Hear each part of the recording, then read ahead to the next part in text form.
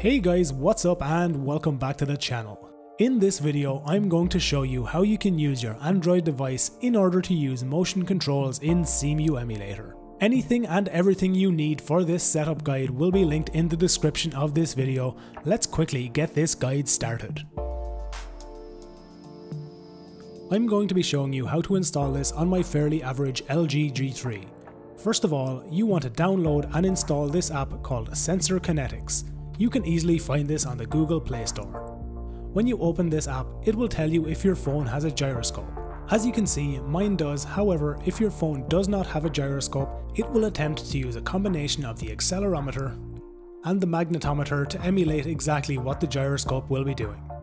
After you have done this, you want to come into the settings of your phone, come to the security settings on your phone, and you now want to toggle the ability for your phone to install apps that come from places other than the Play Store.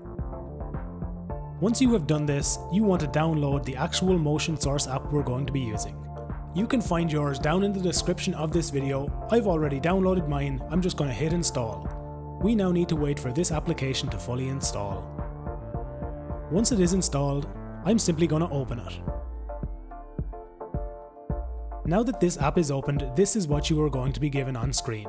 These are the options for motion orientation of your phone, and as you can see, these are the different ports that we can use. I'm simply going to select this one right here. Once you have selected your IP, you simply need to click this server button in order to enable communication with the server. Let's jump straight across to my desktop and continue with this setup. Please keep in mind that you are going to need to keep this app open and your phone at hand, as you will require these port and IP addresses for the rest of this setup. The next thing you want to do is download Padtest. You can find this in the description of this video. I'm simply going to extract it to a folder of its own. Next, bring this to the center of your screen and you can move your zip file away for now. Next, you want to actually launch this padtest.exe. Once the application opens, you want to enter the IP address that appears on your phone into this field right here. For me, it is 192.168.0.2. You also want to make sure that the port is the same as displayed on your phone. Next, you want to hit this start button right here. Once you do, it should show DSU1 and a port address. Simply double click on this and you should now have motion controls appear on screen. As you can see, I am moving my phone in a circular motion and the pad is also moving on screen. Now this application is more so a test just to make sure that the server is working correctly. Once you are happy that your computer is receiving motion telemetry, you can close this application and then you want to open Cemu itself. In order for Cemu to receive motion telemetry, you need to have Cemuhook installed. If you do not have DBG Help DLL and Keystone DLL, please install them, they will also be linked in the description. Next, load up Cemu, come to Options and come to Gamepad Motion Source. You want to set this to DSU by slot.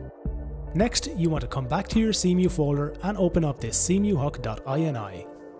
In the input section where it says motion source DS1, you want to leave a space and then you want to enter server IP equals. After this, you want to enter the same IP address, so 192.168.0.2 is the IP address my phone has given me. Once you are happy all your settings are correct, click File, Save, and then close this document. We are basically now done. All you need to do is close the Cemu application you currently have open, and then reopen it.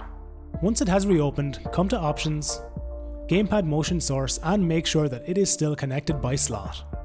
Let's now load into game and make sure that everything is working correctly.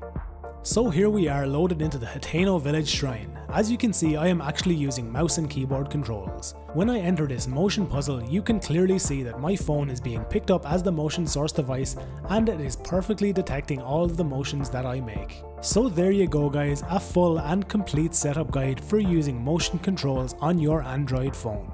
Once again, cheers for checking out the video. Remember to like it if you liked it, dislike it if you didn't, and subscribe to the channel if you want to see all future videos from me.